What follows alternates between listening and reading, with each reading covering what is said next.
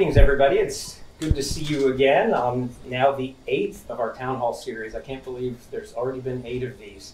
We'll have one more later in the year, which I'll tell you all about. And I want to start off by wishing everybody a happy Thanksgiving season next week. We're going to be talking in a bit about some safe approaches to the holidays as they come up. I want to thank Huntley and Dan Kubica, who are coming towards the end of their 2-year stint of heading our Society for Leading Medicine, and thank them both for all of their tremendous work and all the members of our society. For any of you who are not members of our society, there will be an email at the end of the presentation if you'd like more information about joining the Society for Leading Medicine. I'd like to also thank our Cancer Center Council, and they are hosts of this event today, chaired by Dorothy Abels, as well as our members of the Sherrie and Ellen Conover Center for Liver Disease and Transplantation Task Force, led by Paula Creel. And thank you to both of those groups and all the membership for hosting today. And you'll hear from a couple of our great leaders from each of those centers in a few moments. You know, last time we had Dr. Ashley Drews, who heads up infectious disease across our system and who's played such a pivotal role during COVID on the live chat through this. And it proved to be so successful in answering your questions along the way that Dr. Drews has graciously agreed to be with us in the live chat again. So keep firing those questions to Dr. Drews and she'll be happy to answer them. Dirk Sossman is taking a nice break. I'm delighted he's got a little vacation time, so I'll speak about both COVID and try to pinch hit for him as we talk about some of the vaccines and vaccine logistics. Dr. David Bernard, who is the medical director of clinical pathology at Houston Methodist, who's really been pivotal in our response around testing from the beginning. I'm really one of the rock stars of this response. Will be speaking to us a little later. Dr. Jenny Chang, who you all have seen before, the Emily Herrmann Chair for Cancer Research and the director of our Houston Methodist Cancer Center, will be talking about COVID and cancer patients. And then first, we're going to start with Dr. Marc Ghobrial, who heads up, who recently promoted actually to be the head of the J.C. Walter Jr. Transplant Center. We're proud of you, Dr. Ghobrial, and congratulations. He holds the Sherrie and Ellen Conover Chair for Excellence in Liver Transplantation. And he's going to talk about really the unique challenges of COVID and what that presents within a population of patients with severe end organ failure and transplantation. Dr. Ghobrial, thanks for being here. Well, thank you very much. This is an incredible introduction, Mark, and I just want to thank everybody who's listening to this presentation for all the efforts that they put in. My task today was to try to answer some of the questions, and I'm just going to put them up. These are the questions we received, and they all center around the transplant event. How do the transplant patients respond to that? Is it organ dependent? Are there any more patients impacted more than others? And are we seeing more transplant patients admitted because of COVID? There were other 2 questions. Can somebody who's had a COVID infection be a donor? And what are we doing for the at-risk population when the vaccine is finally is approved?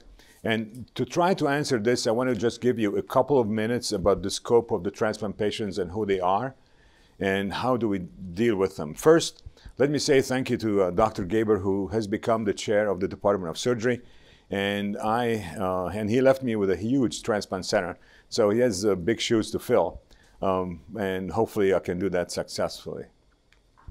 So the transplant is, the Methodist Transplant Center is the center of a lot of activities that, liver, heart, lung, pancreas, kidney, and also there's a lot of pre-transplant patients who are a part of that transplant center.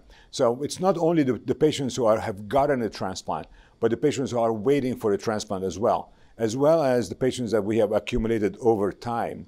Many of the patients want to stay within the transplant center after they get their transplant. So this is, to give you an idea of this is the heat map of the referrals and the patients that we take care of, and it really spans patients out from Louisiana way into Texas and up in the north of the state. So that is a large population. How large the population? These are numbers of the transplants that have been performed. To start, we started 10 years ago, about 174 total number of transplants performed at the Methodist. And this year, we're on track to do over 550, close to 570 transplants. That includes heart, lung, liver, kidney, and pancreas as well. So, and what does that mean? So when we talk about more than 500 transplants, and I tried to list the centers. Not every hospital in the country is able to provide services for different organs. So some may have a kidney liver program, others may have a dominant heart and dominant liver. So of the centers that offer all 4 transplants, Houston Methodist is right here, and it ranks 3rd in the country. And that is, that is an incredible achievement, and we're not very far from the number 2 position. So where do we start? This starts from the referrals. We get about 5,500 yearly referrals, and that number is increasing. It's about 15% over last year. Of those patients that are referred to us, these patients are being taken care of in our different centers, the liver center, the heart center. Then some of them do get evaluated. Of those, then they get presented in the medical review board, and then there are new listings, and then we end up with doing the transplants. So you can see the pyramid is in the inverted pyramid. We end up with about 687 procedures performed. These include transplants, live donations, and also VADs, ventricular assist devices. So that gives us the scope of the patients that we are taking care of, and they're different patients. Liver and heart patients are a little different from the kidney and so forth. So what did the transplant center do? We came up with a COVID transplant task force that is meeting at least once or twice a week. There were several CMS guidelines to how we respond to that. And CMS wanted us to divide the patients or who is very critical, cannot wait, and has to be transplanted, to the patients who can wait. So for a very small period, we suspended the living donor kidney program because we were worried about the COVID infections to the donors and to the potential recipients. However, many other patients who are waiting for a transplant have very high mortality rates that far exceeds the mortality rate that we see with the COVID infections. And because of that, we continue with transplantations for the critically ill patients across all organs. So we saw a brief period where we were kind of slow, but then 2 months into the COVID pandemic, we saw a very rapid increase in the number of the transplantations that we are doing. A lot of patients who were locked in a lock mode became very sick, and we ended up by getting a lot of patients who were much sicker than usual.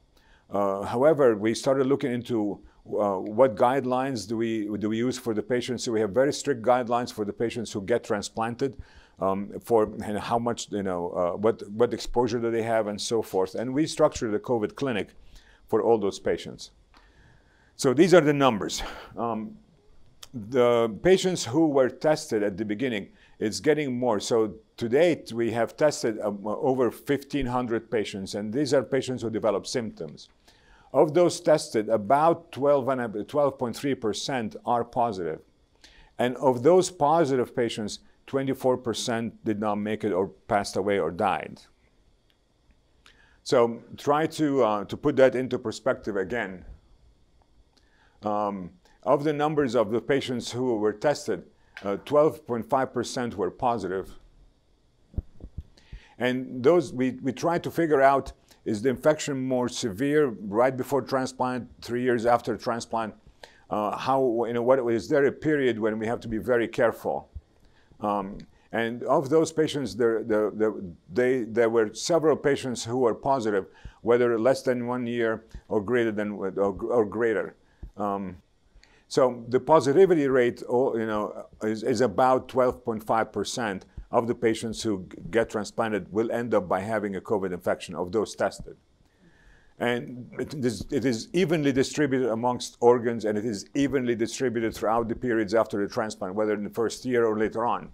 So the COVID-19 positive test by organ, there was 94 kidneys, 27 livers, but remember, there's more kidneys than livers. So the percent of patients who are affected in every organ is approximately the same. Now, the same also, the mortality of the patients, the positivity of mortality is about 12 kidney patients who passed away, and 4 liver, 5 lung, 1 heart. So again, it is because we have more kidneys than we have more patients who passed away. So the deaths are equivalent amongst all organs. So the question here, how does that relate to the general population, or is this population more risky or more susceptible than usual? So if you look then, and I got those numbers, they may not be up to the minute updated. However, in the United States, there's been 11 million cases with about 248 deaths. For the percent of deaths is about 2.2, 2.5% in the United States for all comers. If we look at the transplant population in the Methodist hospital or the Methodist enterprise, there were 188 cases that were positive out of 1,500 tested. The numbers are small, but nevertheless, this is what we have. And 24 deaths, that gives us about 12.3% mortality. So the transplant patients have got a 12.3% mortality compared to about 2.2% or 2.5% of the general population. So this population of patients seems to be much more susceptible than the rest of the population. So the other two, I hope that answered the first two questions. Now, can the COVID survivors be organ donors? We do not know the answer to that question. However, in one or two cases, we had organs given up, coming to us from donors who tested positive. I'm sorry, who tested negative initially. And after the organs are transplanted, we get, oh, oops, we repeated the test, and there is one positive test. So this is not very clear whether is that a false positive or a false negative. So we had one or two events of that, and the recipients did not suffer. So I expect that in the future, we should be able to sort this out based on the antibodies that are present in the donor. We have some criteria. Will the risk population, such as the transplant patients, have early access to COVID? I think Dr. Boom is going to answer to that, but I'm pretty sure that it's going to be a definite yes. And I think with that, hopefully I've answered all the initial 4 questions that I've received. And thank you very much for listening. Thank you very much, Dr. Ghobrial. Appreciate you and everything that you and your team do. Really a remarkable transplant program. So congratulations again. We're delighted to have you in your new role. Thank you, Mark. Well, we're going to turn things over to Dr. Chang now, who is going to talk to us about COVID and cancer patients. Okay, so I'm going to give a brief overview about COVID and cancer patients. Well, COVID and cancer. Unfortunately, as we all know, this virus hit us in March, and at that point, nothing was known about it. Then there came a flurry of papers, basically the very first coming out of Wuhan, especially looking at COVID in cancer patients. The Wuhan paper, which was published in a very good journal, basically had facts or data like, you know, if you had cancer, any form of cancer, you were 3 times more likely to succumb to COVID. And soon after that, another paper was published, again in Lancet, by a large consortium looking at COVID patients in cancer. And this paper basically was published in the May time. And this task force basically tried to look at what the burden was if you had cancer and you got infected with COVID. By and large, the data, this again is a new virus, and this is data in May, showed that if there are certain risk factors, like your age, if you're older, if you were male, if you smoked, and if you had comorbid conditions, you were not as healthy, and if you had active cancer, these were all risk factors to you developing a more severe form of COVID. Now, I want to say again, this paper was published in May. Since then, data has been coming out, and we have a cumulative experience here in Houston Methodist. And I would like to go through some of this and some of the things that we are doing about this.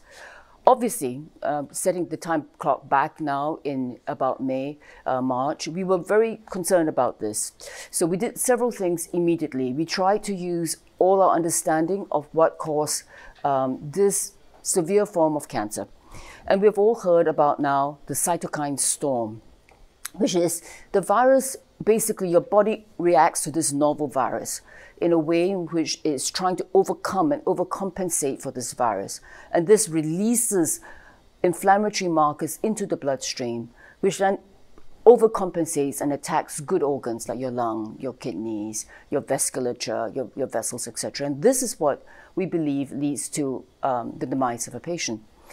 Because we knew this, and this is something we see in the transplantation, not organ transplantation, but for BMT and for CAR T cells, we see this. And so we basically use our resources in try to understand this. And we've done a lot of work in this area. The first thing we did was, okay, across the bat, let's measure what kind of inflammatory markers are being released in the bloodstream. And so here you see, we were able to measure 40 different types of markers just from a blood draw. And there's this huge surge on the table on the right in these inflammatory cytokines in blood in patients who were exposed to COVID infections. But that's not enough. Let's try and figure out who is it that gets sick and who are the people who basically can go home with, feeling miserable for about 2 weeks. So what we did is this really elaborate called CyTOF analysis, where we can take your blood and we can separate out the different components of your blood. So your blood has, obviously, your red cells, your white cells, your platelets. Now, within your white cells, there are multiple different types of white cells. And we are beginning to understand what's happening here. The top row are patients who have been intubated, so they're sick. The bottom row are patients who are infected, who are not sick, they're discharged. What you're seeing here now, on day 8, where you see the orange blob, that is your T cells. And you see the intubated patient has less T cells. So what's happening here is you have exhausted T cells. You're unable to fight the virus and you get intubated, okay? Now look at the bottom row. You see now the brownie kind of thing. And that is compared to one on top. You see less brown on the bottom right-hand corner. Well, those are your myeloid cells that provides these inflammatory response. The intubated patient has a lot of these inflammatory cells being kicked out and exhausted T cells. So this is what we're dealing with. Your T cells, which is what you need to kill the virus, is exhausted. But you're kicking out these inflammatory cells, which are just causing the cytokine cascade that's causing your body to react to this. And this is the data that we have had. We've analyzed about, I would like to say about 20 patients, and this is clear trend about this. So based on this sort of stuff, we are actually figuring out ways in which when we intervene with suppressing your immune system, this is a very complicated, multiple pathways are involved here. And I would like to draw your attention to the, again, bottom right, always seems to be bottom right.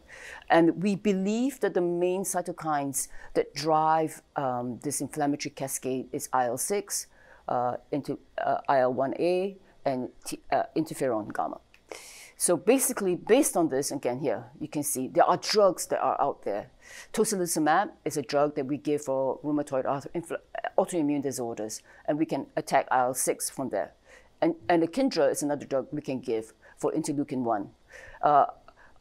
Interferons can be by rheumatoid drugs like infliximab. And so we actually have an ongoing study that combines all of this to help patients prevent them from getting very, very sick.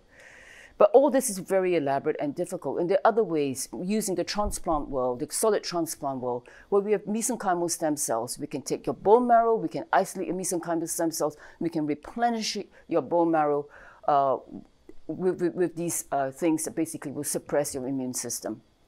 So all these things are ongoing. And what I wanted to say is that we are in one of the weirdest times in my estimation. We have, unfortunately, hitting 250,000 people dead in this country. I think this is something we never could imagine. But what is very, very important too is, and what I would like to emphasize, is cancer basically goes on. We need to take care of our patients in a safe way, being very respectful of the huge cost to humanity with this virus. So while we strongly encourage, and we will keep you as safe as possible, that we know how to, humanly possible. And from the start of this COVID infection, what we did was we did every measure to keep patients away from us if they could safely be done. Dr. Garcourt basically on March 1st, whatever, when it first started, within the first 6 weeks, we basically collected all the data as to who could use telemedicine, why we could use telemedicine, and what were the barriers for people for using telemedicine so that we could keep it out of our hospitals if we could. And this is published in a JCO affiliate journal, which is one of our top journals. Additionally, like I said, back in May, the data we said that all these people were higher risk, if you're male, if you're a smoker, etc. What we are seeing in our patients with cancer is we're not necessarily seeing the same trends in all solid tumors.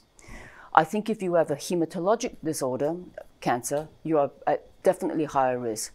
But I can say that we have treated 50 patients with breast cancer with COVID infections. We are not seeing this severity that is being described. So we are part of this consortium. We are gathering data. And again, I want to emphasize, while being very, very respectful of this virus and doing everything that we can to keep you safe, I strongly encourage that everybody continues with your screenings, continue with your regular medical checkup, because cancer is not going to go away, and delaying by 6 months or more will not be to your advantage. Thank you. Yes, these are the people, everybody on the team, the cancer center people, and frankly, all our frontline physicians, nurses, care, and for our patients. Thank you. Thanks, Dr. Chang. So if I hear you correctly, and I think about Dr. Ghobrial as well, so transplant patients out in the community, lifelong immunosuppression, we know they're at higher risk because they're on immunosuppression, and that's what we've seen there. What you're saying is hematologic malignancy patients. Sure. I mean, if you think about that, that's actually the system that's supposed to fight the disease, and it's already not working because of the hematologic malignancy. But perhaps people like breast cancer, GI, unless even in treatment, you're saying. So even the outpatient is in the midst of some treatment, it's not as immunosuppressive, perhaps, and not giving the same risk. And it's a different part of your immune system that's affected by chemotherapy. Now, I want to say again, there are lots of caveats to this. From what, again, anecdotally, lung cancer, again, is the organ, right? We're not having good results with that. So we are being very mindful of what to do. So smoking is a risk factor. Right. So you already have damaged lungs. So we're not, for lung cancer, yes. For breast cancer, yeah, we are mindful. We just get on with it because you need to get your treatment. You need to get your treatment. That's it. So, I mean, a couple key points. One, of course, is we can't stop caring for patients with other diseases than COVID. We've made that point over and over again. But the other really is that we as a population have to protect those individuals. And oftentimes we don't even know who they are, right? I mean, I've chatted with people many times. I mean, I still remember talking to one person I saw, hey, I haven't seen you in a while, you look well. And they said, well, 9 months ago I had my liver transplant at Methodist. Yes, it's true. And it's remarkable what we do, but those individuals, even when we don't realize it, are at risk. So it's our duty, I think, all of us to protect them. So. Well, thank you, Dr. Chang. I will say that Dr. Chang, very early on, she and her team were, some of the people banging the drum, really leading much of the national thought on how we manipulate the immune system and the cytokine storm and other things. And she's led many of these trials internally at Houston Methodist, and really the best and the brightest care that we have here at Houston Methodist. All right, well, we're going to move on to Dr. David Bernard. Dr. David Bernard, as I said, heads up our clinical lab here. He and his team really are responsible for the fact that we had a test up and running, ready to go the day things hit the ground, and countless tests have been performed. He'll, I'm sure, talk about some of that today. Dr. Bernard. All right, thanks, Dr. Boom. It's an honor to be here, and hopefully we'll get through some of this if I can figure out the electronics. So we're talking about COVID testing, and I like to use this very simple cartoon here, and what you can see is that's the culprit. That's the SARS-CoV-2 virus, and it's an RNA virus. So the the squiggle in the middle is the depiction of the RNA, and then it has on top of the RNA some proteins, nucleocapsid protein that helps to stabilize and will be mentioned a little bit later. And then it has an envelope, which gratefully makes it a little less hardy in the environment. And then, as you can see, it's attaching to the cell through the angiotensin converting enzyme receptor, and it's using what's known as the spike protein because it looks like a spike. And you can see it's a coronavirus because it looks like it's got a crown around it, or corona. So that's the culprit. And then in the laboratory, we need to figure out how we detect infections in individuals. And there are right now 3 different things that we look at. First is the detection of the viral RNA, and I'll talk a lot about that. Then the detection of the viral proteins, which also is called antigen testing. And then we'll touch on the immune response. This is the production of antibodies and also T-cell immunity either post-infection or post-vaccination. So you can use a number of different types of samples. There are a couple of questions about different types of samples. The virus infects a lot of different cells. It's mostly respiratory that are easily seen and have high concentrations that we can detect. And the two that we use mostly at Methodist and most other people use are nasopharyngeal swabs. So that's where you stick a swab through the nose into the back passage of the pharynx and get a sample there. And then also we also use the anterior nares, so the front of the nose where you can get a tissue into, also swab there. Other samples are shown. One that we are investigating but not using yet here at Methodist that some people are using for high volume testing of like college students is saliva. There are some differences, and we used to think in the beginning that there were discrepancies between a sputum sample and a nasopharyngeal or an oropharyngeal sample. And I think our understanding has evolved. The different epithelia and cells that are in different locations in the respiratory tract have different receptor density, expression, and therefore they have different amounts of viruses. And perhaps even individuals have differences amongst different samples. So, you know, the discrepancy, I'm not really sure, but there are differences. So in the clinical laboratory, most of the time we use FDA-approved tests. And FDA goes through a significant process of validating or reviewing the data that companies and organizations have used to validate that the test actually does what they say it does. And just for COVID, there are no FDA-approved tests. So that leaves two other avenues for tests.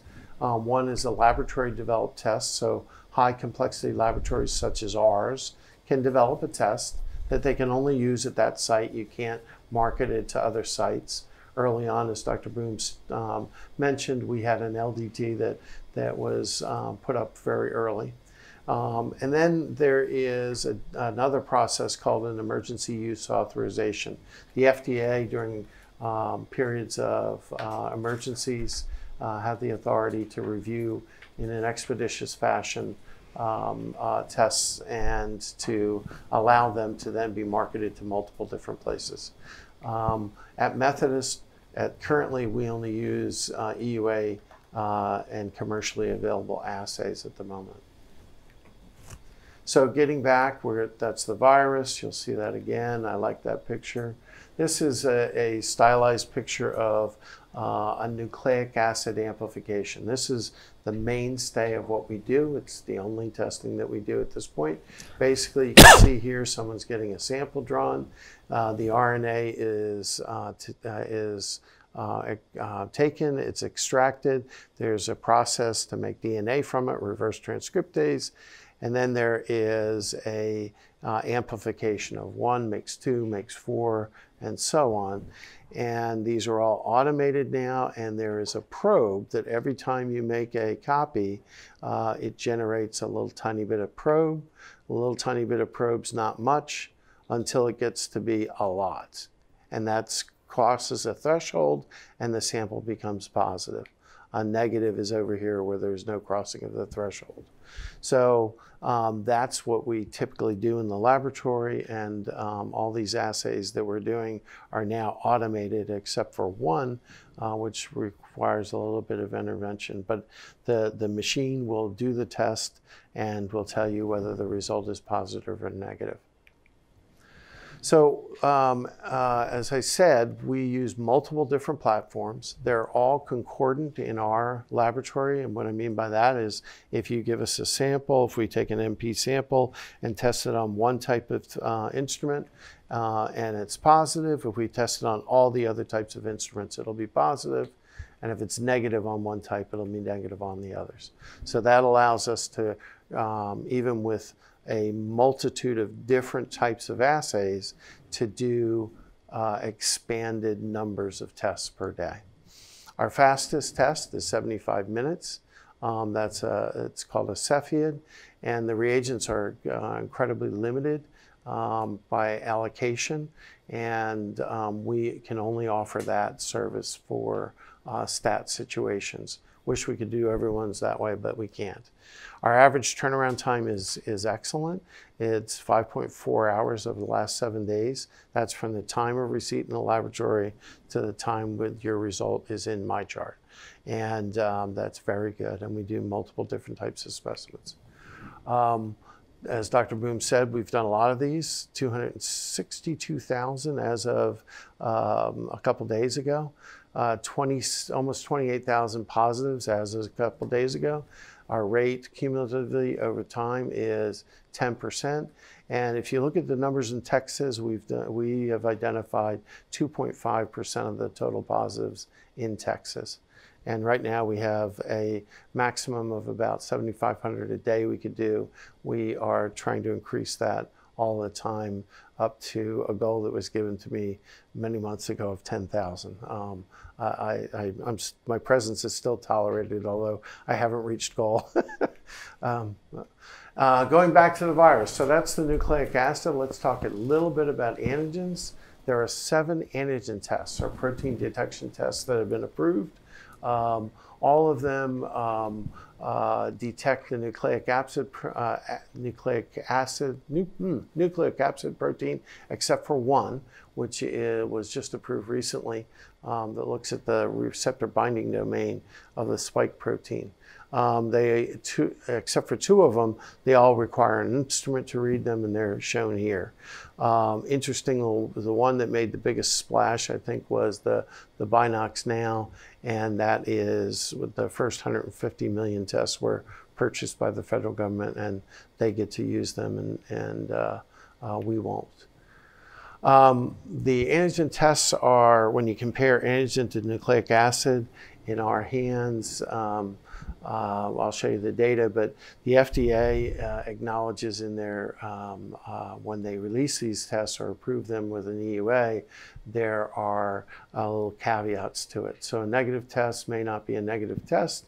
For the BD Now and the Care Start, all of their negatives are presumptive, which means you're supposed to do an RT-PCR test to rule it out. And then others are time limited. If you get it early enough following post-exposure or onset of symptoms, a negative would be negative, but if you miss your window, you have to do an RT-PCR.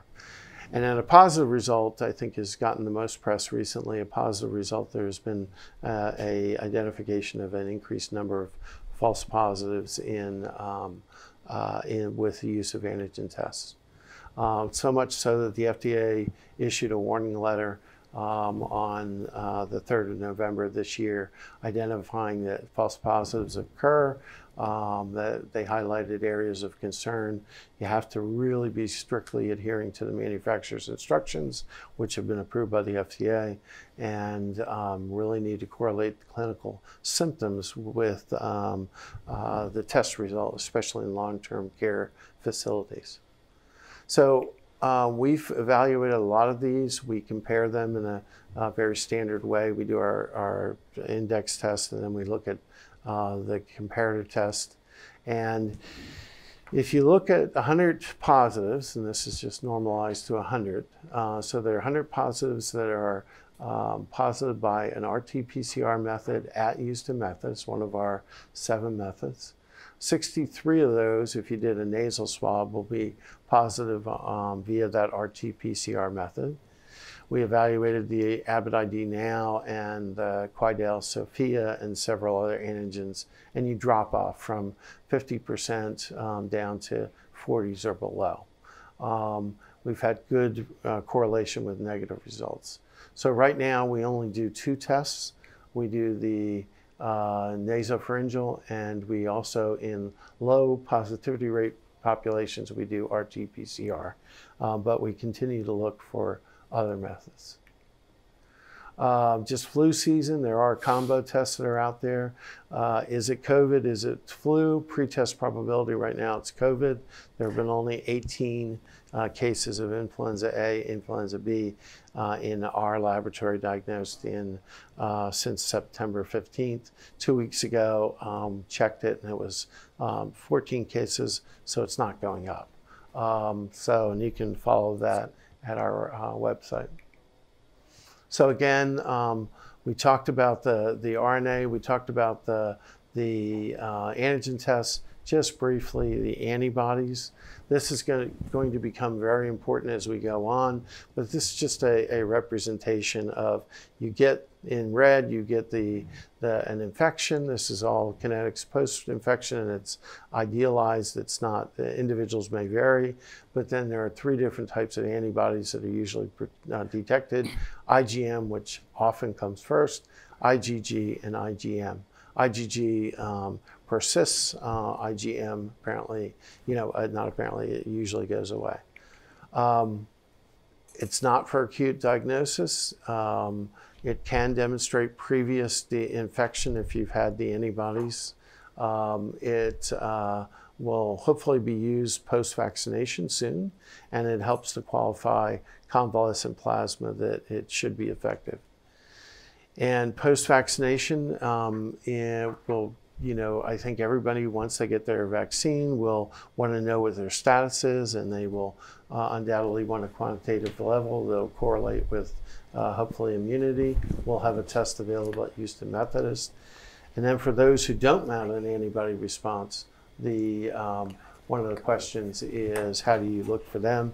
In some of the early studies, a lot of the people that were vaccinated were still immune, but they had their immunity based in T-cell response.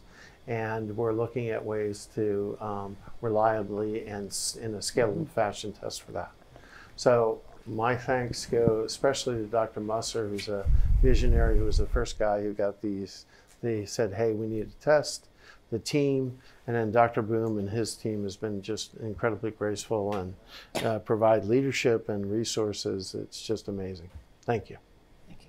Well, thank you, Dr. Bernard. I like to joke that Dr. Bernard was my most expensive physician across Houston Methodist this year, because either my email or my phone would ring and we'd need another piece of equipment, but we got him. And yes, as he said, we have dramatic testing capacity now at Houston Methodist, and still increasing. We've thankfully never had to quite use all of that capacity bumping up there, but we want to be ready for every eventuality, and y'all have done a remarkable job. So thank you very much. I take a couple things out of that. One really good thing is doesn't change that we should all get our flu shots. In fact, part of this is we are getting our flu shots, but we're not seeing the flu, which is the same thing we saw in the Southern Hemisphere. The flu actually will more easily respond to all of the things we're doing, from hand washing to masking and everything else. Certainly raises some interesting questions about what we might want to do as a society in the future, particularly for people who know they have the flu or have upper respiratory illnesses. There are probably some good ways to protect others. Another is really that PCR is still the gold standard, and much as we don't love it, I've had it done several times now. When you get the PCR test in the nasopharynx or in the back, it burns a little bit. It is the gold standard. We use the the nasal part just where it's in the nose. It's a little less uncomfortable. Sometimes in low prevalence situations, when you're just screening frequently, it works. But I don't put a whole lot of stock still, I got to be honest, in all those antigen tests. I get a lot of patients call me personally, and I always tell them, let's get you a PCR first, and then sort things out. So, we agree. And I know Dr. Bernard agrees. He's taught me all of that. So with that, I'm going to talk about kind of the situation on the ground in Houston, and I'm going to talk a little bit about where we are with vaccines, because we're in a very sort of strange time in the U.S. I mean, right now, on one hand, I think things are going to get as difficult as they've gotten, certainly across the United States, and in many places they already are. But on the flip side of that, we have the best hope we have had since the beginning of this crisis. What we've been telling you for months and hoping for months, is appearing to come true, and we're thrilled with that. And actually, I think there's some definite light at the end of the tunnel. So as difficult as some of this is, there's a lot of hope out there, and I really think we are well over the hump overall in terms of time, in terms of the significant disruption COVID has caused, and really starting to see an ability to get to the other end of this whole situation, which is obviously ultimately going to be a blessing. And I think the latter half of 2021 hopefully should be a heck of a lot better than this horrible year of 2020. So let's talk about what's going on in the United States. This is the curve of cases in the United States, and it is honestly jaw-dropping. We had that surge in the spring that was very jumped upon, and obviously particularly certain parts of the country. We'll talk about that a little more. Then of course we were largely responsible for that second curve along with some other southern states. But now really we are shooting up way higher, and while some of this is the result of more access to testing for sure, that is not the explanation of why we are seeing this many tests. Now the good news so far, and I emphasize so far, is the mortality data, has not reached those kinds of heights. So we saw horrendous mortality, particularly in New York and a couple other markets back in that first phase. A big surge in mortality certainly the next time, but of course, as you look at the relative proportions on these two graphs, clearly a much lower mortality rate during that time. And of course, that right-hand side of the curve is not coming up nearly as quickly as the other piece. So that's good news. But let me qualify the good news. I've shown you data before. When we look at the Texas Medical Center across the board, our data, it takes 33 days for 90% of the deaths to occur from a single day of admission. So in other words, if on October 1st, people are admitted, 90% of any of those who might die who were admitted on October 1st die by like November 2nd, November 3rd. There's still a tail of another 10% after that. So there's a significant lag time in mortality. So this implies to me we're going to see a much larger spike coming up in mortality across the US. I don't think it's at this point, knock wood and thank goodness, like the heights of that first curve, but pretty clearly it's going to be quite a bit higher than what we saw this summer in terms of mortality. Those mortality data were, solidly in the 2,400 deaths a day back in the that first curve, and I think we may approach that. I'm hoping we don't go too much past that. But when you do the math on that 250,000 deaths that sadly have occurred and that Dr. Chang mentioned could very easily become 500,000 to 600,000 deaths before we get to this end of the tunnel, and we have it in our hands to try to prevent that from happening. This is the map in the United States right now in terms of hotspots. Very interesting, when you look at this, and I'll show you another piece of data associated with that. So think about that first surge, right? Obviously New York, New Jersey, some of New England, Louisiana and New Orleans, a little bit the West Coast, not quite as hot, but certainly the first cases, of course, up in Oregon and Washington State and then California. The second surge was, Arizona, Texas, Florida, Georgia, et cetera. And now it's really upper Midwest and it's rural areas. And so we're seeing this go to places it didn't go before. Now there's a whole host of questions about why that is. Personally, I think the biggest reason is that once we've had an ugly surge in a market, we tend to learn our lessons and more people come along. And what we're seeing in many of these markets is, behaviors that were not quite where they were with everyone else. It may not be the only thing. Certainly there's plausible potential that there's a particularly vulnerable part of the population that hasn't been hit yet, that there may be some cross immunity with other coronavirus strains. There may be some other mitigating factors, and some of it could just be math of if you haven't had many infections, there's more people susceptible, but none of us are even remotely near herd immunity. But nonetheless, the hotspots have really migrated. But the problematic thing is how widespread they are and how with the rural areas starting, the urban areas are now starting to catch back up. And of course, much more population there and much more chance to see those numbers continue to spike. This is a very interesting study. It came out of Carnegie Mellon, and I actually like this graphic that was in one of the, I think it's in the Washington Post, a little better than the original graphics, just a little easier to read. But basically what you see on the y-axis is how many people say, hey, I know somebody with COVID and who has COVID symptoms in a state. And on the x-axis, you see increasing amounts of mask usage when that is studied and looked at. And it's a pretty dramatic correlation. I mean, there's not many things in medicine that line up this well.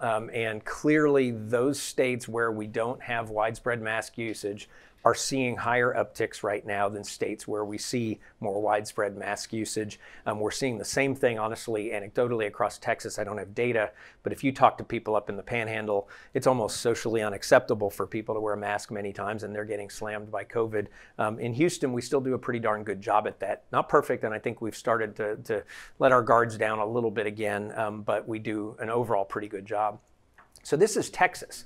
And you all obviously have seen the news. El Paso is really dramatic. I've spent a good amount of time on the phone with colleagues there, offering to help wherever we can. It's pretty tough from this far away. We can theoretically take transfers, but practically to do those that far out is not happening in huge numbers right now.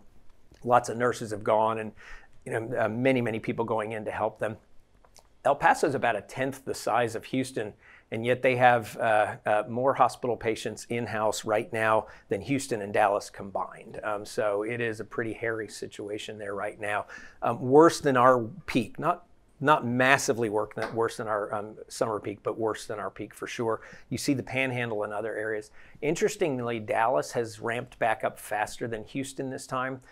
They didn't get hit as hard in the summer. They had a big peak, but when I talked to colleagues there, for example, similar size system as ours, we peaked at 800 patients. They peaked in the mid 300s, but they've now passed their peak from the summer, so they're already seeing bigger than their peak, and we'll talk about our data in just a second. This is then 4 different graphs for Texas. In the upper left, you see the number of people diagnosed with COVID. So we actually, with all those rural areas hitting, and then the base of what's still happening in all the urban markets, we have more people being diagnosed than ever before. Now, we also have more testing than ever before, but clearly, if you look at that graph, not at the same proportion. That's the bottom left. It doesn't explain all of this. In fact, our experience at Houston Methodist has been not that testing results in more people being positive, but when we see more positivity, we have more demand for testing and we end up doing more tests. So that's what we usually see. In the upper right, you see deaths in Texas. And I want to call to your attention, if you pay attention and can look closely, the left-hand peak, which is the number of cases, was mid-July. But that plateau you see in the upper right, which lasted about a month, goes all the way to mid-August. So very consistent with that Texas Medical Center data of about a 30-day lag. So unfortunately, a lot more deaths coming in the state of Texas. And similarly, at the bottom, you see the hospitalization peak lagged the number of diagnoses by about a 2 to 3 week window. So I tell everybody, looking at these data, looking at the data I see in Houston, I can tell you with certainty, fair certainty, that we're going to see a significant uptick for 2 to 3 weeks. I can't tell you after that because hopefully we can bring infections down, change how we're acting. But I can tell you we've got another 2-3 weeks at least of significant increase at Houston Methodist coming. This is TMC-wide data where we take the positive cases for the greater Houston area. This comes from the state, as I've talked about before. It's still messy data. It's a little less messy. But you see in the orange color for this past month of November, you can see in orange, those are the cases each day. The gray bar is the cases that are reported from some previous period of time on that day. And they've done that for a good couple months, but they've never gone away. So in other words, what that says is there's a delay. So if you look at today's cases, they're being underreported in the orange, and in a couple weeks we'll see some of those cases. If you look at the bottom half of this, you can see the entire trend line. I think one of the lessons we've now learned based on the state's delays, the peak in July is very understated there. It was probably much higher, and then they reported a lot of the cases later. So I believe actually the uptick is probably on from their data underreported right now, and we're going to see that continuing to sharpen going up. I put the most faith in my team, Dr. Bernard, the people here, and the data we have in real time. This is our testing trend. So in the blue bars, that's how many people positive each day. And so you can see now over to the right, for a bunch of days this last week, we've had more than 100 patients. In fact, our 7-day rolling average as of yesterday was 105. It was 52 for the month of October. So it has doubled since the month of October now. And if you look at the orange line, that's what percentage of tests are now positive. That's now 11.6% and has been going up dramatically. For the month of October, it was 6.6%. So that's gone up, not quite double, but getting pretty close. and our low point was as low as 3.8% in mid-September. So that is coming up. And you just have to look at that curve versus the curve we saw the last time, and it doesn't take much to say, okay, this could slip out of control here if we're not careful. This is the slide then across the TMC of aggregate hospitalizations across all of the TMC hospitals. Similar trend, you're seeing very significant uptick. This is now a 4.6% 7-day average daily rate of increase. If you do the compounding on that, that's a little over a 15-day doubling. So that would say over the next 2 weeks, we will see twice as many people admitted. And remember, the problem is 2 weeks after that, that's twice of that. So that's 4 times what we have today. So we are unfortunately starting to see the potential and the risk of some more exponential-like growth. This is our sort of famous daily curve that we watch every single day. And you can see we're actually 50% higher than that first peak. But that first peak, as I've talked about before, was double a normal flu season, but similar to the bad flu season we had 3 years ago. So now we're flu and a half, and there's no end in sight. This is going up. We are in the midst of the day, 310 patients or so. We ended yesterday with 280, up about 50% over an 8 or 9 day period. So we are very concerned that we hit that inflection point. And again, you see the same data across the TMC, maybe not quite as sharp and steep yet. But still, that has gone up from 350 patients in the acute care setting, which is where we always see this first, to 550 patients in the acute care setting. So a pretty significant uptick. So we are obviously concerned about that. We are furthermore concerned about that with an upcoming holiday seasons, et cetera. And so we'll talk some about that in a few minutes. I'm going to transition into a few of the questions you've asked and try to knit some of the rest of the remarks associated with that. And then I'll come back to our team here with some questions you've been asking today and before of the rest of our presenters here today. So one of the first questions, is a very good one that I was asked, is, okay, so it's going up, but I thought you said the R, which is how many people does each person on average give it to, has been above 1, but I thought you said, that was the key thing to watch. And it's really just a mathematical, question. So this is the R reported by UT School of Public Health through this whole disaster. So on the left, you see the kind of native R, so to speak, right? It peaked up in the 3.5 range or so. That's before we did anything as a community to start mitigating. We brought it down pretty well. When we got out of control, though, in mid-June, note that the R didn't go up all that high. It got up, depending on the different metrics and different R's that were calculated, maybe 1.5, certainly in that second blip there, which is when things ran so significantly out of control. It was brought down, and in fact, we went for a long period of time. It was really great with an R below 1 and even significantly below 1, and hence we, at a Methodist, came from almost 800 patients down to a low of 137 patients. At Methodist. But now look at essentially the whole month of October and into November, where we have run above 1. And the nature of exponential spread of any sort is, it's simple math. And even though 1.1 doesn't sound that high, 1.1 of 1 is 1.1, and then 1.1 of that is 1.21, and et cetera, and et cetera, et cetera. And eventually it starts accelerating on you. So we've been seeing a lot of R's in the 1.1 to 1.25 range now over, almost a 2-month period. And we kind of keep loading the gun, and, eventually it starts to get out of our control. And that's exactly what's been happening. So thank you for that great question. Okay, so let's talk about the holidays. Obviously, we're a week away from Thanksgiving, and it's not going to be a normal Thanksgiving. Flying is happening coming up. So what is our advice around that? Well, let me start with a summary of some slide I showed a number of times, which is kind of my 5 key lessons here. Science, especially biological science, is messy in real time, but we didn't put the other half of it. It's our only real hope. And we'll talk about vaccines and the hope that gives and all the other things you've heard about today. Our sacred and, which is caring for patients with COVID, without COVID, caring for our employees, our political leaders working on controlling the disease, protecting the economy, getting children good, high-quality education in person, if at all possible. But I want to focus on the last 2 that I talked about. And that's, if we want to accomplish this as a society, social lives have to take somewhat of a backseat. It's a crappy lesson. It's a crappy thing. None of us like it, but it is what it is. And masks are a means to accomplish the sacred end.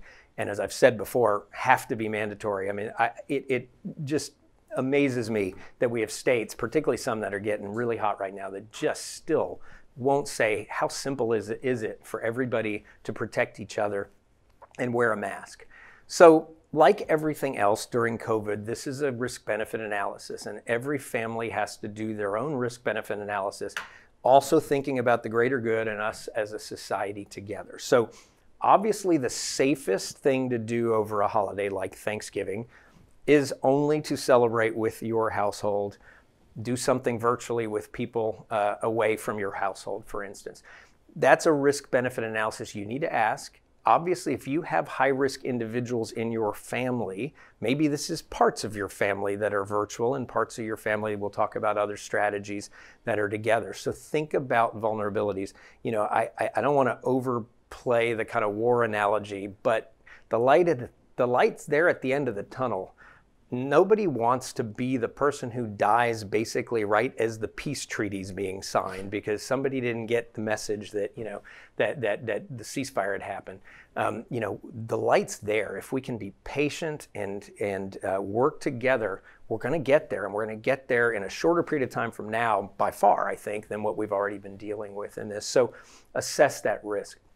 The next and middle strategy, you know, may be very effective for families who do want to get together and who assess that risk and say, you know, on aggregate, none of us are at high individual risk, but of course we don't want all of us getting the disease. Remember, I tell people this all the time, even my kids, my 15-year-old, my 21-year-old, my 25-year-old, I don't want them getting this disease because I don't understand what it's going to do to them 5 years from now, 10 years from now. And we know with SARS-1, we've seen significant issues downstream.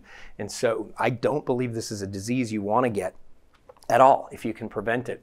So in these situations, create your own bubble. We watched the NBA, for example, do this, the best of any sports league. How did the bubble work? Once you entered the bubble and you were tested and you knew you were not 100%, but more likely to be safe, you didn't leave the bubble. And no one left the bubble, and they continued testing throughout that bubble. Now you're talking about, you know, a 4-day weekend or maybe a day or two over Thanksgiving. So how do you create a bubble? One is, and it should have already started, and certainly start today if it hadn't, leading up to the bubble, everybody has to be extra cautious, right? You're only going to be as strong as your weakest link. So everybody's got to agree they're going to be extra cautious. As you then work to enter the bubble, get tested. It's available. We've got tons of testing capacity. We'd be happy to help you. You can get tested Monday, Tuesday, Wednesday, and we'll get you the results so that you know, and you just wait for the results before you get with people. Remember though, testing's not perfect. It's not 100% sensitive, even with the great PCR test. I would strongly recommend a PCR, not one of those other tests if you're going to do that. But also remember, there's still a window where you may not be testable. You know, your travel could have resulted in you getting this. So it's not a golden ticket of throw caution to the wind, but it is certainly a comfort as you do that. Still use common sense when you are together. Try to avoid situations where, you know, everybody is going to get the virus from somebody if there's somebody in the room with that. The least safe, but some people obviously will still do that, is to not do the testing, not create the bubble, but get together. If you choose to do that, let's be really careful. So we know what works. The CDC has put that advice up here. Go take a look at the CDC site and others. Celebrate outdoors if at all possible. We're blessed in Houston to be able to do that. And I think from what I'm looking at, it looks like it's right now, a week out, supposed to be decent weather, certainly a decent temperature next week. You know, don't share plates, don't pass plates around. Try to wear masks if you're going to be close together with people. Try not to share the kitchen with a million different people, you know, unmasked. You know, just some common sense activities. But most of all, try to limit how many people together and how many different elements of a family coming together. Remember one key point about bubbles, though, which I talked about before, because I know a lot of us have kids. We have, you know, teenage kids, college kids, etc. Bubbles are only as effective as their weakest link, and they're only effective if people stay in the bubble. So once you're in the bubble, you stay in the bubble. So, you know, for kids coming home from college or other things like that, if they want to exit the bubble, you can't have everybody else in the bubble. They can't be going out and seeing friends and doing other things if you want to keep that same level of safety. Use your common sense. I think we can get through this holiday safely. Many of you will travel or have people traveling. Driving, we know, is safe. If you're in your own car, that's a no-brainer. Flying's actually turning out to be pretty safe from everything we see.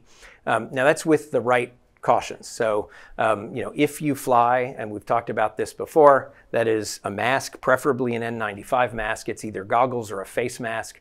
And personally, you can drink a bottle of water or something like that, but I'd avoid the rest. I'd wipe down my seat and my tray and other things around me. I'd hunker down with a book or my iPad in a movie, put my headphones on, go to sleep, whatever it is, and get to the destination. But recognize that you really have to be careful throughout that whole process. All right, let's talk about a little bit about treatments. These are a couple of questions. What are the most promising treatments? Somebody, reflected on the fact that we've had, good death rates. I've shown you some of that, but still far too high, but good comparatively across Houston Methodist. What are some of our best practices? Do we share those? They're actually available on our website. So to your question here, if somebody was sick at another hospital and you wanted to kind of see what they're doing and talk over with their clinicians, you're welcome to pull this up. When we send this out, this is kind of the first page of a complex protocol that we have in place. At the bottom, you'll see the link there, and we can easily get that to you there. Let me talk about a couple updates on the treatment side, because there's good news here.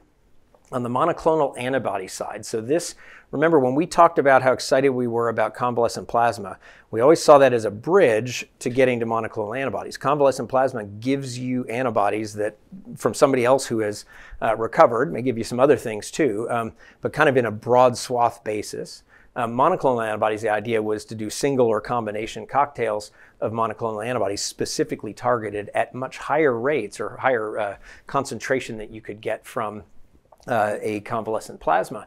And the initial data is really encouraging. Regeneron, which has only done a press release, we've not seen this peer reviewed yet, basically shows a 2 antibody cocktail in about 275 outpatients. What we saw there is it works when you identify high-risk people and you give them this in the outpatient setting, and you can cut the rate of hospitalization and emergency room visits substantially. Now, it does mean you have to treat a lot of people to prevent individual hospitalizations because, of course, most people in those groups don't end up hospitalized. What they saw was on the inpatient side was not effective, and so really those trials have been terminated. If you look at then Eli Lilly, and this is even farther along, in fact, we've got a question about it, we'll talk about it. They've studied both a single antibody, and that's in the top, in 452 patients, as well as a dual antibody cocktail. Both give us really great data. I mean, you're seeing a relative risk, of 0.28-ish and even 0.15, meaning you might drive down 85% of hospitalizations that might occur in a high-risk individual if you give this. And they saw really good data in higher-risk individuals. So this is very encouraging. In fact, the top one is bamlanivimab, which is the now approved by EUA monoclonal antibody. Eli Lilly has worked with the federal government on this. This is just like remdesivir was months ago for us. We are just getting a smattering in. We've gotten about 183 treatments in so far. There's about 5,800 treatments of this when you look at the state of Texas per week that we expect, with a allocation that literally happens each week based on volumes of patients across the state. So unfortunately, it's not going to be widely available initially for every single patient we diagnose, even in a high-risk group. So we have protocols in place to allocate this as effectively with the highest chance of helping the most people possible. And of course, we'll get as much as we can, as quickly as we can. We've been in these trials from the beginning. So the great thing about coming to Houston Methodist is, hopefully we'll get you in the EUA. If we don't get you in the EUA, there's a good chance we can get you in the clinical trial. Now that's a randomized controlled trial, so 50% chance you get the drug, 50% chance you don't. But again, that's access you wouldn't have otherwise, and of course helping further our understanding of care. And so we will do our best to get that to everybody we possibly can. So let's talk about the really bright news. That's really good news, by the way. It's just there's not enough of it. We need more, especially with this big surge that's coming. But let's talk about the vaccine. So what about it? Am I going to take it? Is it safe? Some concerns people have asked about safety. There's obviously political dialogue around shortcuts and are we going through the right processes and everything else. Share your thoughts on Pfizer. And, how likely is this going to be part of our life in terms of vaccines? So, Dr. Sossman gave me a couple of his slides, and I'm going to be a pale comparison, but he and I have spent a lot of time and in talking about this and looking at this.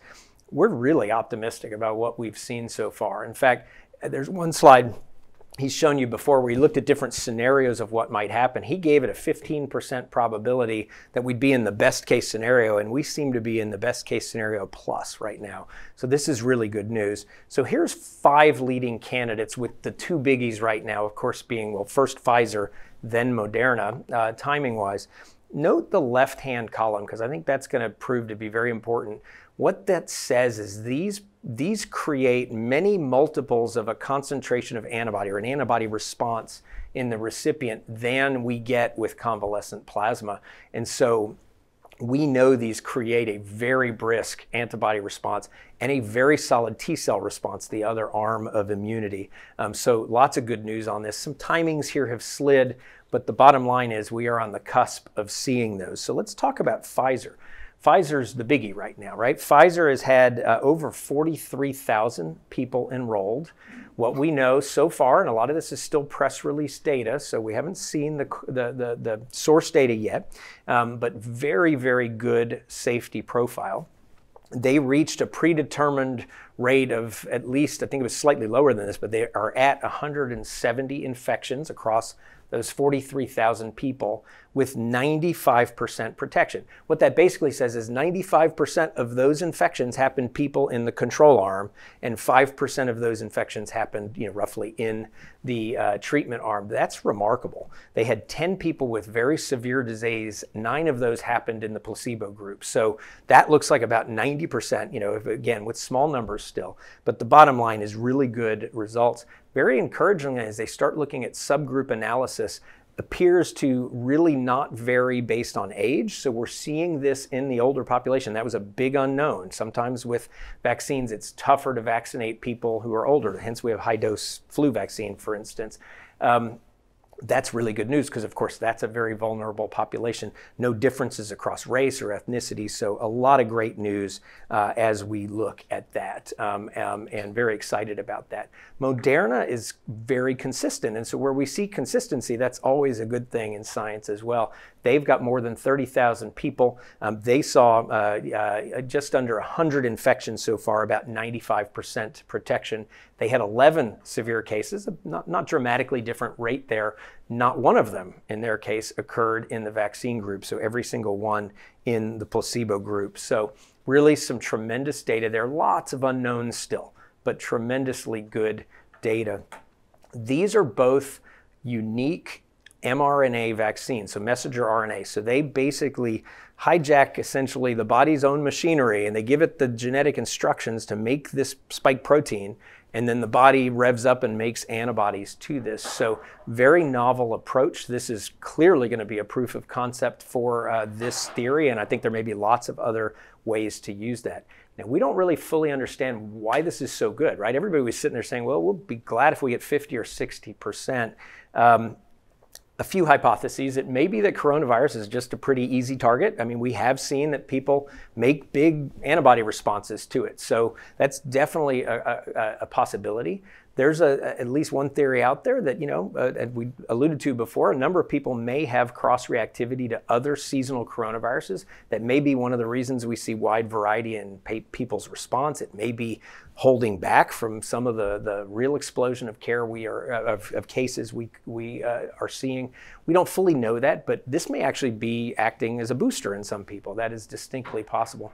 But it's distinctly possible that this technology is just that good. It is so targeted. So most other vaccine strategies are much less targeted. You're giving a lot of either inactivated virus, or you're giving a delivery of an inactive virus with some other virus, many other strategies like that. And this is so targeted in making antibodies to just what we need it to be made to. It could be that, but regardless, it is good news, and we're seeing great safety data. Both J&J and AstraZeneca are moving along well. I would expect in the next couple of months we'll see them coming through as well. We don't have phase 3 clinical data on those. We do have phase 2, and the AstraZeneca one, I believe it was, yesterday reported in one of the major journals in Lancet, actually some things that had been released last month. But the bottom line was it was very effective in older people. And it was actually less, sort of had less side effects in older people, which isn't real surprising, but which is good news as well. So where do we go from here? Lot to be done with this, right? We still have a political discourse around this, unfortunately. I will tell you from what I'm seeing, the companies are being transparent with their data, not transparent yet to the point that we all have it in our hands, but we will. And as this goes through an EUA, which is a necessity to me during a pandemic, right? I mean, waiting for the normal process, which will take another 6 or 9+ months easy, is not very logical when we can save so many lives with this, and where we have this kind of great safety data. We will look at it very quickly internally, and we all are looking at this now, saying if the data are just like this when we see the actual data, it's not going to be a tough decision for our team to say, full speed ahead, protect our people who work here and protect our patients. It's a complicated challenge. The first vaccine coming out, minus 80 to 90 degrees, so ultra cold storage. And we're very well prepared for that. We've got ultra cold storage at most of our hospitals. Actually, to the credit of Pfizer, these things come in a pizza. It looks like a pizza delivery, sort of, the insulated pizza delivery box.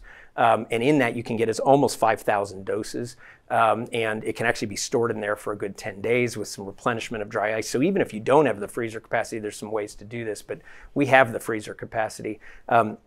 We are teeing up. We are being told we may see this very, very soon, and they are teeing up to have us vaccine either before it's even approved, where it would be staged to wait, or very fast follow on that. And so we're very excited about this and expect that in the month of December, there's a high probability we'll start vaccinating our staff. It looks like the first authorizations we will get is to vaccinate frontline staff and perhaps to vaccinate SNF, rehab, some of the kind of high-risk populations in those settings, and then the rest will follow.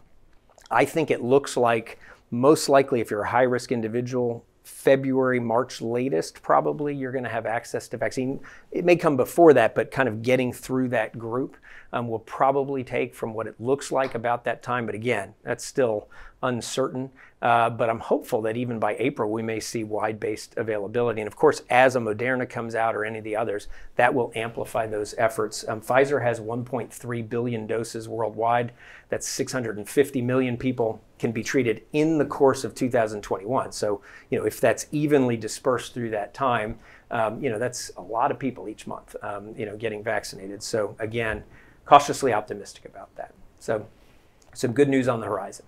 So with that, I'm going to transition to some of our other questions and answers. We got a few others, and I've seen some others coming in today that we're going to try and tackle here as well. The first of those I'm going to give to Dr. Bernard. Can you talk about virus mutations and if you're seeing any mutations in the virus?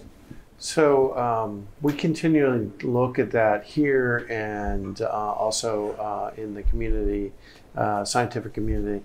And there is the good news, I think, that even though the virus mutates, it mutates at a slower rate, and we're really not seeing significant development of dominant strains.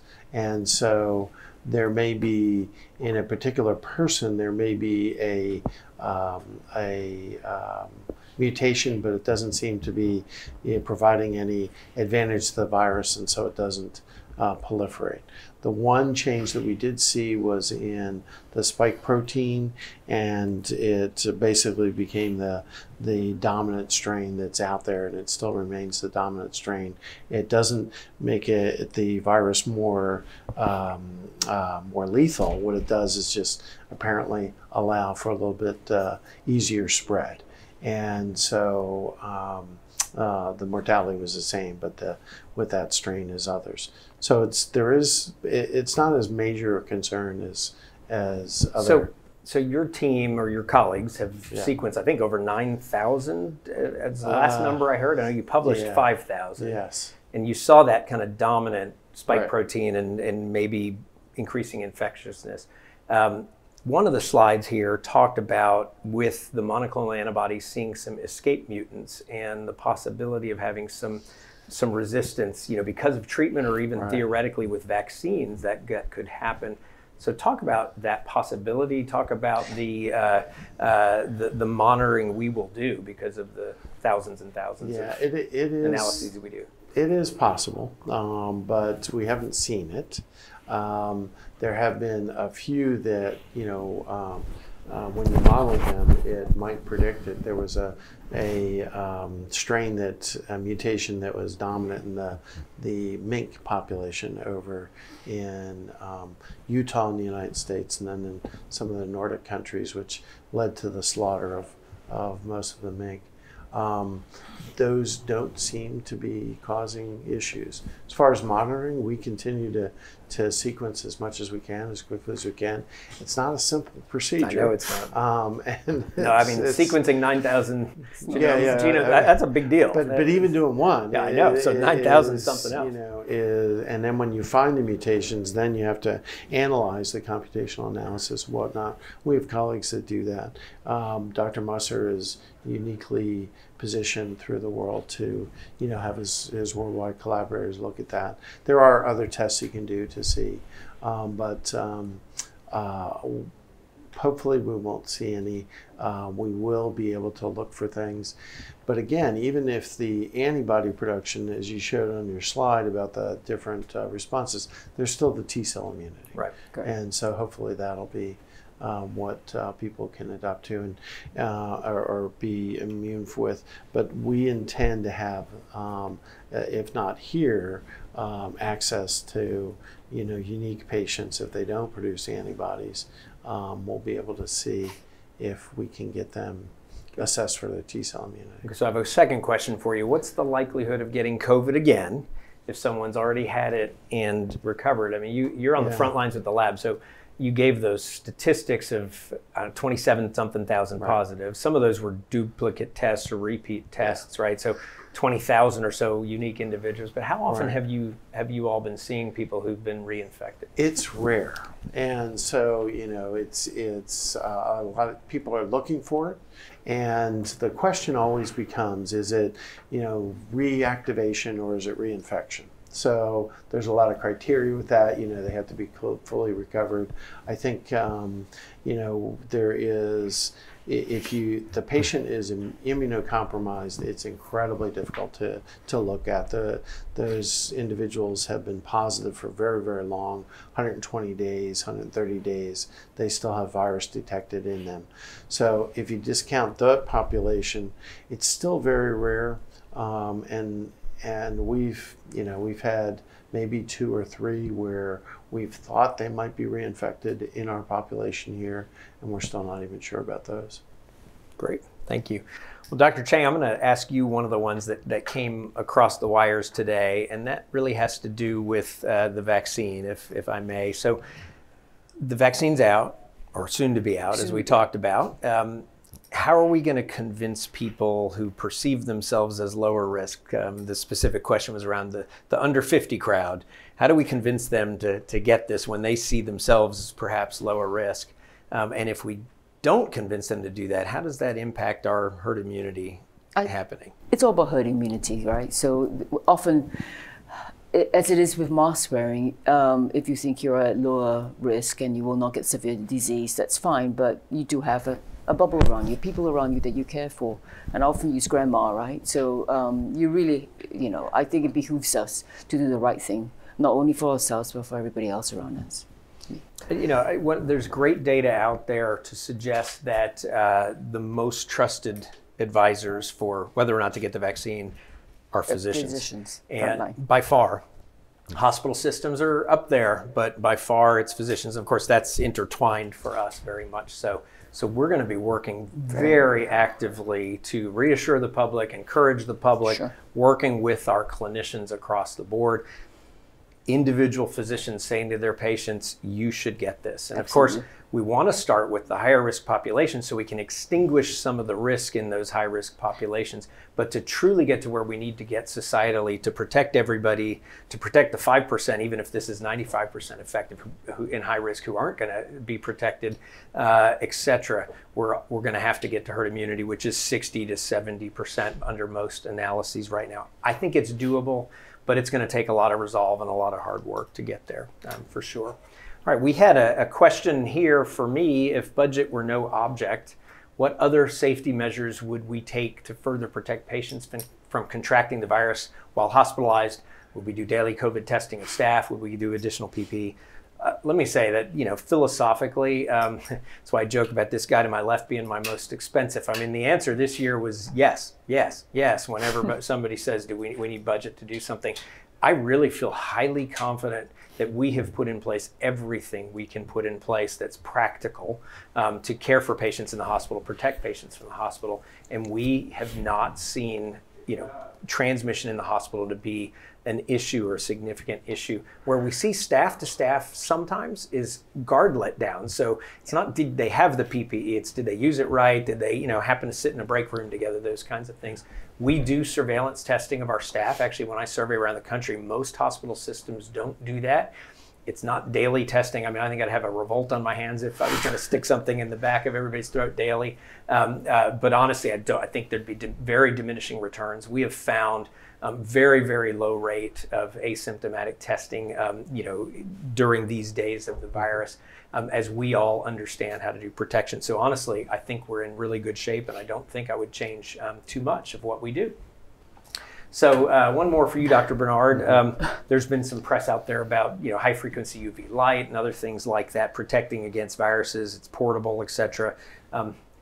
Give us your thoughts. Well, the science behind this is the UV irradiation kills things depending upon the dosage, the distance that you are away from between the source and the surface that you're looking at, and the intensity. And it's actually very difficult to kill with UV irradiation. And we see these things. I've seen them on TV. I haven't bought any, and it's not something that is highly reliable, highly reproducible. The devices are not well controlled when they produce them, and the light source is dims as soon as you start to turn it on.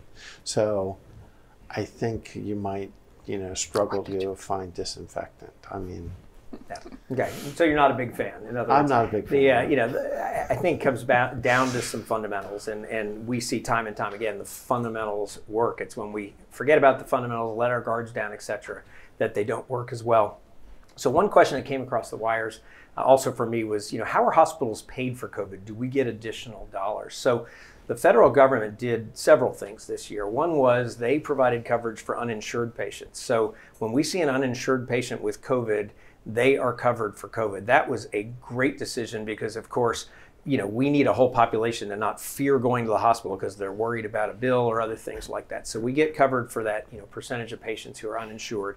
For all patients who have COVID, we get about 20% more than we would normally get under what's called a DRG, or how the federal government pays us. So that's for the Medicare patients. Let me be clear. So the government patients that are paid under Medicare. Managed care just pays us regularly, but when we look at the government pay, now remember, the government doesn't pay us enough for what they do in the first place, and the 20% doesn't actually get us to even the cost for those individuals, especially when we layer in all the PPE and many other costs. And furthermore, just the way the craziness of hospital reimbursement, pneumonia and things like that are actually big money losing kinds of things. It's surgeries and other things where it works out in the basis. So at the end of the day, it's been very helpful. We're really grateful to the government for doing that. but it's certainly not a dramatic driver. The other thing we've gotten is we have gotten some support from the feds. In April, we got all hospitals just got a certain amount. It was kind of an infusion, as many hospitals and many other industries did around the country. And then kind of in the May-June timeframe, we got some hotspot funding. Actually, the last hotspot funding stopped June 10th. Most of our hotspot in Houston was after. So Texas hasn't done too well in the hotspot funding compared to much of the country. We're doing fine financially. We're well managed. We're solid. We had a brutal spring, but things have normalized and settled down, and we're able to do well. So appreciate that, and thanks for asking. The last question we were asked is, and I always appreciate this question, what can people do to help our staff as they continue to work in the challenging time? You know, we've worked really hard to get people some breathers over the last couple of months as things came down, recognizing a high probability that we were going to start seeing the times we're seeing now. You know, it's frustrating that this is going to happen to our staff who are tired, who more than anybody deserve a great holiday season, time with loved ones and time to settle, you know, to relax. And they're going to be working their hardest, unfortunately, during these times. So again, the same things I've said before, you know, morale gets boosted when people know that they're doing work with meaning, and they know that. But when they're reminded that, and the community thanks them, you know, props them up, sends them things, sends them thank yous, posts things on social media, etc., that goes a long distance. We were very privileged that we've managed to, through this disaster, to do acceptably. You know, financially, it's been a tough year for sure.